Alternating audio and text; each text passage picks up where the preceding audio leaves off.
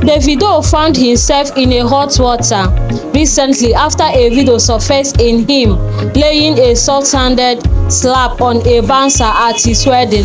Outraged fans took to their keyboard, expressed their fury and disappointment, with the heat intensifying. The singer finally called, seemingly addressed the scandal with a cryptic post. Afrobeat singer David Adeleke, known as Davido, has finally spoken out on social media amidst the raging storm of backlash following a scandalous video of him delivering a slap to his bouncer during his opulent wedding with Chioma Adeleke. Last Tuesday, June 25th, Davido pulled out all the stuff for a grand traditional wedding ceremony with his longtime partner.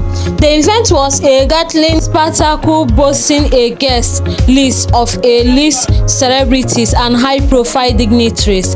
However, just a week after the grand ceremony, a jaw-dropping video surfaced capturing the explosive moment when Davido, with Chioma standing by, famously slapped his bouncer.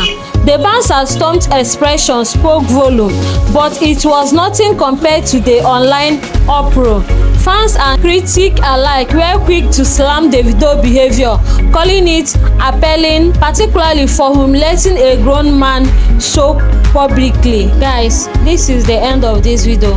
If you have not subscribed to my YouTube channel, please subscribe to my YouTube channel. See you guys. Bye.